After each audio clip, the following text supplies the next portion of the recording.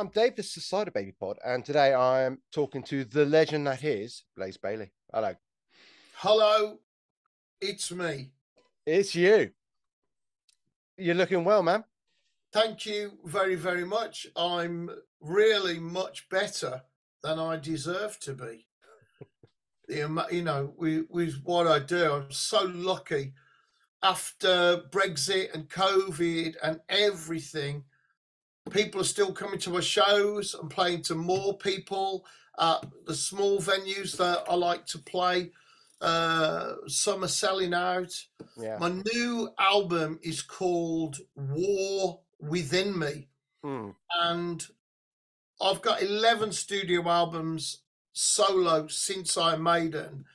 And my fans that have followed me for so many years, many of them say that War Within Me is my best ever album, which is fantastic to be making music which people feel is better than what I've done before, Yeah. considering my age and experience. So it's really good. And the album came out of the idea that my fans have supported me so much through thick and thin, and when I wasn't always the best, they've been so loyal and stood by me that they'd been waiting 2 years for a Blaze Bayley album, and I wanted it to be an album that, with COVID and everything else that was going on, when they got it, it was, oh, it's my Blaze Bayley album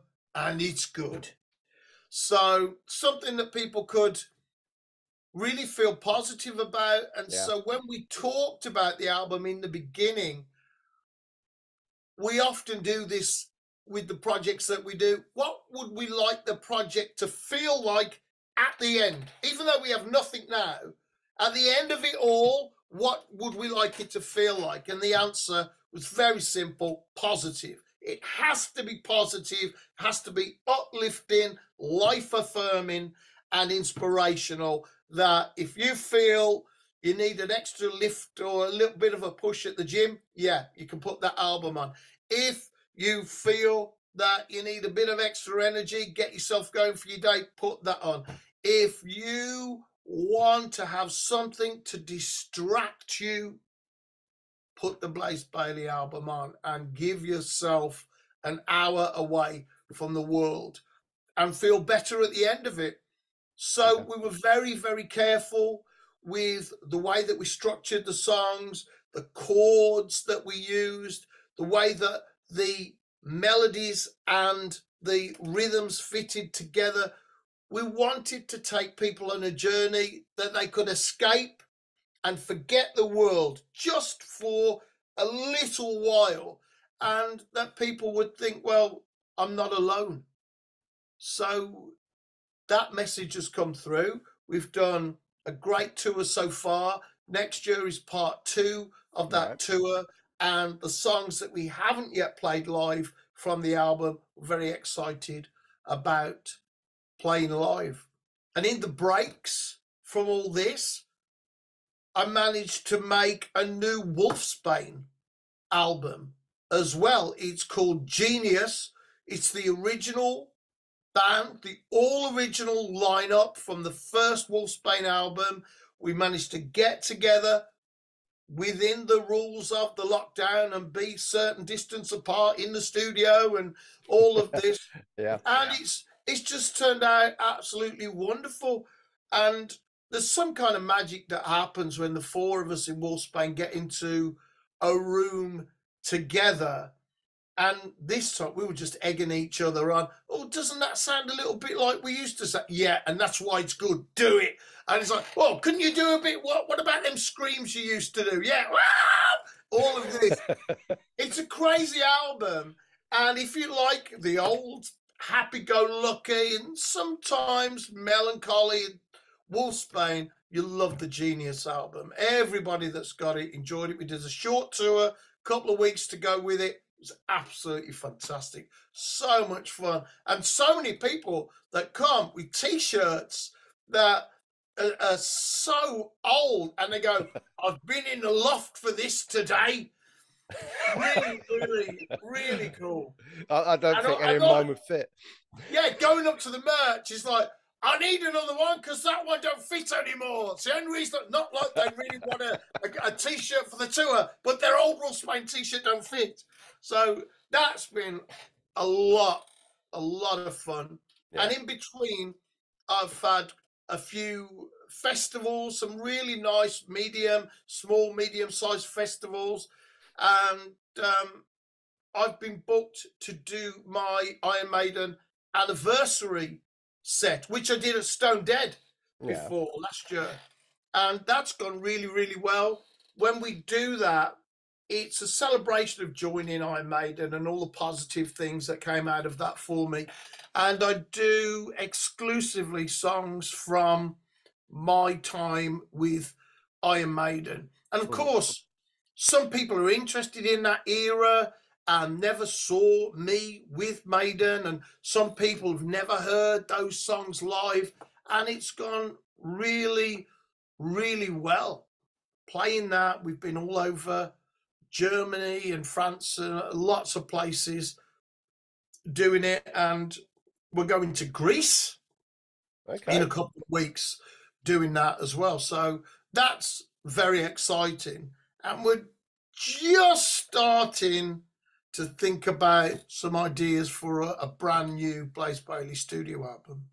Wow. I mean, that's good news. I mean, like you said, the war within me was absolutely superb. I actually rate that higher than what you did with Maiden and everything else before that. Like you said, it is a really, really good album. Thank you. So what is on the horizon then, gig wise in this country? Is there anything? Yeah, we've got a couple of shows coming up.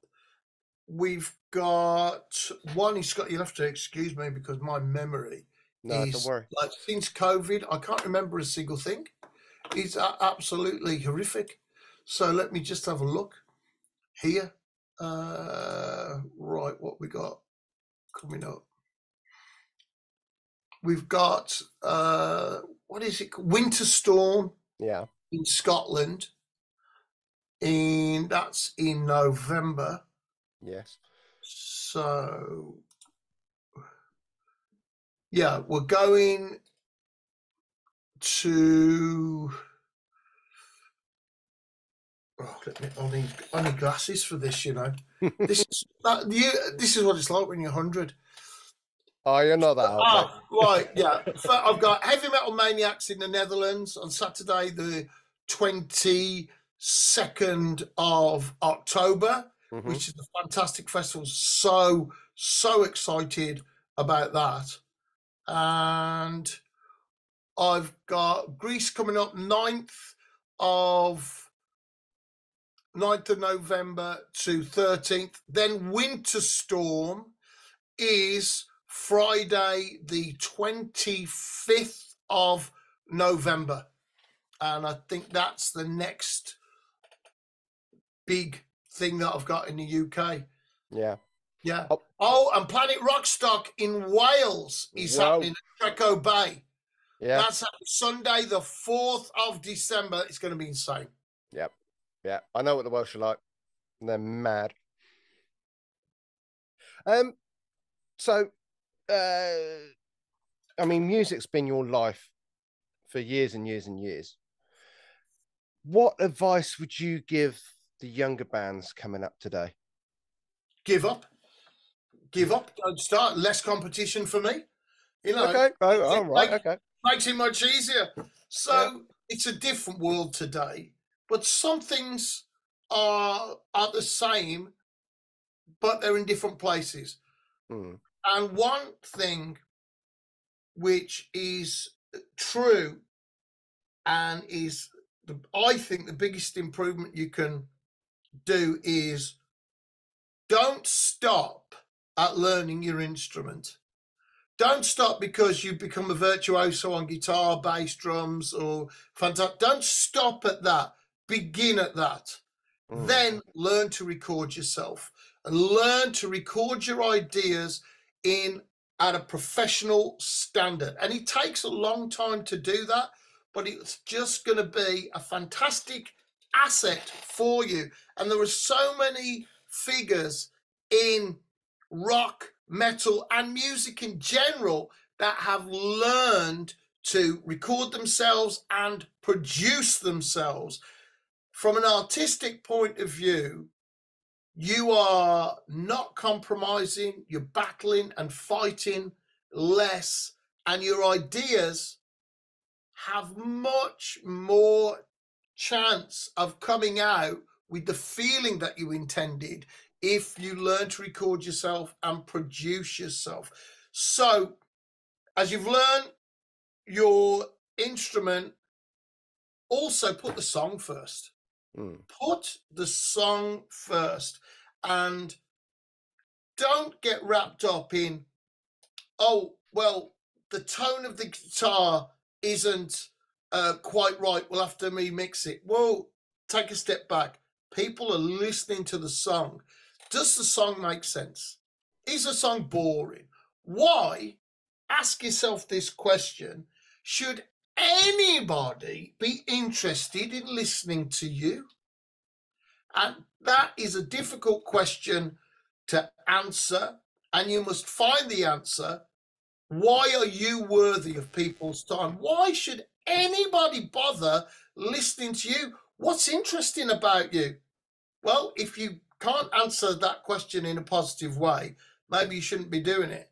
And if you can't answer it in a positive way, the other thing is, well, what's wrong? What's wrong about where you're going? Are you really putting your heart, your passion, your ideas into your music? Is that something that's important to you, or you want something else?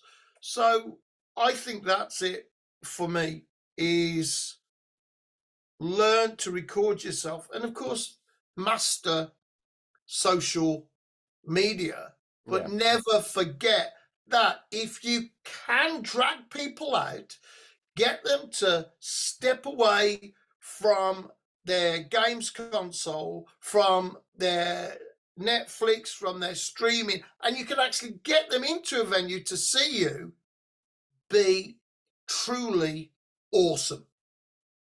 After all of that, don't just go, oh, we're here, so we'll just play. No, attempt to be the best band that they will ever or have ever seen.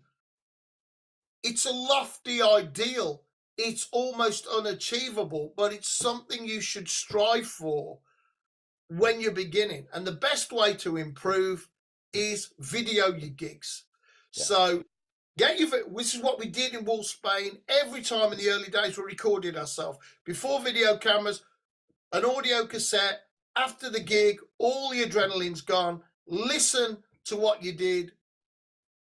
Oh, we don't sound like Van Halen at all. We just sound like a hideous mess. And video your gig. Oh, we look like just four guys who've met on the stage. We don't even look like a band. And you can be your own best critic and survive that. Look at what you do. Is that the way that you thought you looked? Oh, there's something good I didn't know I was doing. I'll keep that. Oh, that looks embarrassing. I won't do that. And build that over your gigs. Treat every song you write as important. If you're not using it now, maybe it's not for now. Maybe it's for years down the line. But don't trivialize the things that you do. Keep them. Look back at them every so often. Sometimes they're just like kids' paintings from primary school. But sometimes there's a seed of something truly magnificent in that old idea that years later you will go, that's how it works. So I would say that to people starting out now. For me, the number one thing is my fans. Yeah. I've had record deals. I've been with different major labels. I've been with Phonogram, EMI, Geffen, Warner's, all sorts of record labels. Now I'm independent. I'm funded directly by my fans. I own all my own music. I produce it and fund it myself. I have a wonderful team of people around me that help me. But the number one thing that we all think about is my fans. Are we giving them the best that we can possibly give them? And since they support us, there's so much loyalty, are we treating them well? At every Blaze Bayley gig, every headline show, there's a free meet and greet, either before or after the show. That's just included in the ticket price to say thank you to everybody for their support. So those are my values. Some people want a big payday. Some people are in it for the money. Some people want rock star status. I don't care about any of that. I just want to play my shows, write my music, and play the songs that I spent so much time on to my fans who support me, and hope that they will enjoy those songs and make them part of their life. Yeah, that very, very true. The fans always come first. Okay, so we've covered music and we've covered fans and we've covered most things. What about home life for Blaze Bayley? How's the family? Well, I How's got a things at home? motorcycle, and it's just a small old Triumph motorcycle, Speedmaster 900. Nothing flashy or great, but it's reliable. Yeah. And it's not too heavy, so if it falls on me, I can actually wriggle away, get up, get it up. You know, without the aid of a passerby, I can lift up my motorcycle, hide my embarrassment, and ride home. So when I'm not on tour or thinking about being on tour or in the studio or anything like that, I like to ride my motorcycle to get away, and I never listen to music. I just listen to the engine and all the various parts, and that's the music to me. And when I get the opportunity, I have a wonderful, wonderful manager, and often I can tour the UK on my motorcycle instead of being in the van, and it's just fantastic. Waking up at the travel lodge, walking outside, there's the beast, and we're gonna ride, baby, and turning up at the next show. And last year I had great weather. I had like one spot of rain after midnight after one show when I was riding to the hotel, and it's an incredible feeling. I'm so lucky. And where it's customized as well, Yeah. and I do jobs on it, and I've got to make things for it and fiddle about with it, you know. And I had an embarrassing low speed spill in a car park last year, which I had to fix some damage on it. But that's a kind of meditation for me, nothing to do with music. I'm far away from it. It's just, right, does the blue wire go with the red wire or the green wire, and will it flash? That's the kind of meditation I have. So that's what I think about really when I'm not on tour. Of course, I love movies as well, and we have now some fantastic TV series as well to watch. A lot of times, because now the wonderful thing about streaming services, you can actually download things. I'll go, right, I'll save that for the tour. So if we're on tour in the van, I'll go, right, I saved, I was like 4 years or 3 years behind everybody with Game of Thrones. Oh, Game of Thrones. No, don't tell me. I've got that ready for the next tour. Next tour, you know, it's 20 shows, massive 4 or 5 hour drives. I go, I'm fine, man. I got Game of Thrones right here. So that's it. You know, we're very, very lucky, I think, in our entertainment. Yeah. Now, and occasionally, when I can, I go and see bands and new bands and bands that are established but I've never seen before. the other night we went down to Bristol to see Anthrax, and I've seen Anthrax a couple of times. I even supported Anthrax when we were with Wolfsbane. It was Anthrax Public Enemy tour across Europe. Had a wonderful time with the lads, and they're on their 40th anniversary now. It's a fantastic show they did. Small venue in Bristol, the O2, but you're so close. Yeah. You know, you're closer than you are at a lot of gigs with the barrier. It was really, really good. Yeah. So I do that as well. Normal stuff, really. Yeah. Keep yourself occupied. I've got to say the O2 in Bristol is like a Marmite place for me. Some bands there I really love seeing there. Some bands I like. I went to see Clutcher a few years ago and I just couldn't see. It was just rammed, packed, and yeah, it was sold out this night. It was difficult to see. Yeah. Okay, man. Thank you for your time. Time is getting away from us. We could talk for hours, but I was really looking forward to seeing you at Rocking the Bowl in Sheffield, which sadly got cancelled. Hopefully, I will catch you again very soon. Okay, well, we are my people, I should say, just to sound a bit more important to pretentious. Yeah. My people are involved right now with people about my next UK dates. So I'm very excited about that. And we'll be out next year. I've got a live album coming out as well towards the end of the year. So very exciting times. And hopefully, if you get the chance, then we'll see you next year in the UK on tour. Brilliant. Blaze Bayley, thank you very much for your time. Lovely to see you, man. See you later. See you, Dave. Cheers.